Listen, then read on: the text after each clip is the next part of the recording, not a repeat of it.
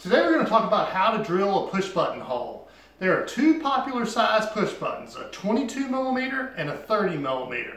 Please get the correct size drill bit for the hole. There are four main ways to drill a push button hole, three of which I recommend. First, we have a step bit, which is capable of drilling a hole and then incrementally stepping out to the right size. I use these on job sites quite a bit. The main reason is I'm already carrying the kitchen sink to the job site, so it allows me to carry one compact item to do multiple hole sizes. Like with most cutting tools, buy a good one. If you buy a cheap one, it'll only last a few holes. If you buy a good one, you can get hundreds of holes out of it. The main key is not to run the drill bit any faster than you need to drill the hole. This keeps the heat down and the drill bit sharp. The next method is the knockout. Most people are shocked to find out that I almost never use knockouts. Some weeks I drill hundreds of push button holes, but I've probably used a knockout twice in the last year.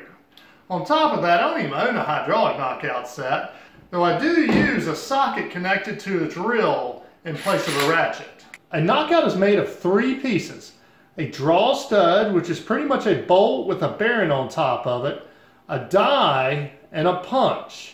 You drill a hole large enough for the draw stud to go through, then you put the die on the draw stud and you insert it through the hole in your panel and screw the punch on the other side of it. Then you continue screwing it until the hole is finished.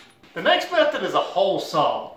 I never use this method unless I get stranded on a job site and have to borrow someone's. The issue of this is it requires a perfectly straight drill bit in order to drill a proper size hole. So if you have a perfectly straight drill bit and a 7/8 drill bit, you'll get a 7/8 hole. But if it's been a 1/16 of an inch and you have a 7/8 hole saw, then it'll wobble and it'll drill a 1-inch hole. Then the slug gets stuck in the end of the hole saw and you have to pry it out with a screwdriver. Instead of a hole saw, I use a hole cutter. It's nearly the same thing, but it's a whole lot more beefy. It has a center drill to get the hole started and carbide teeth to cut a fast, smooth hole.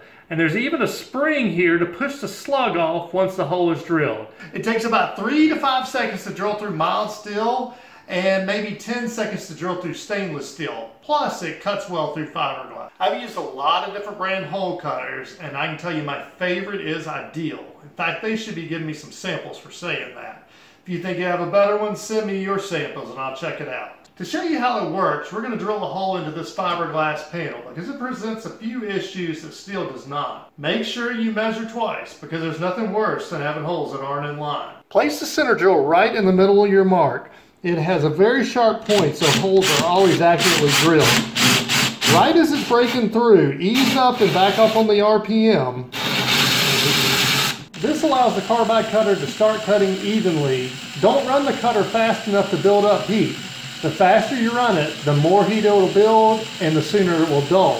Now, if this were a steel panel, we would continue through, but fiberglass is bad about splintering as the cutter breaks through. To prevent this, stop drilling, open up the door, and begin drilling on the inside and finish cutting from there. This way you have a sharp edge on this side, and we also have a sharp edge on this side. Once it breaks through, there's a flange that prevents it from going all the way into the panel and damaging internal components. The spring pushes the slug off of the cutter so it's ready to drill the next hole. Also note, for people with fiberglass panels, usually we put a vacuum right beside of it while we're drilling to catch all of these shavings, but didn't this time so you could hear this video.